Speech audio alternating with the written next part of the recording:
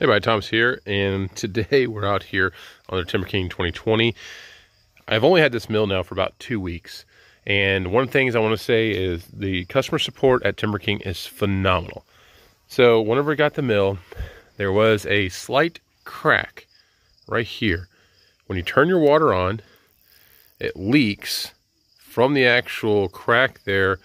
It goes on the outside. You can see it kind of leaking there and everything. Called up Matt from Timberking, said, "Hey Matt, I've got a little crack there. Do you have like this little piece right here?" He said, "I'll do you one better." He sent the whole assembly, and he sent it like right away. That is awesome. They actually do care about their customers.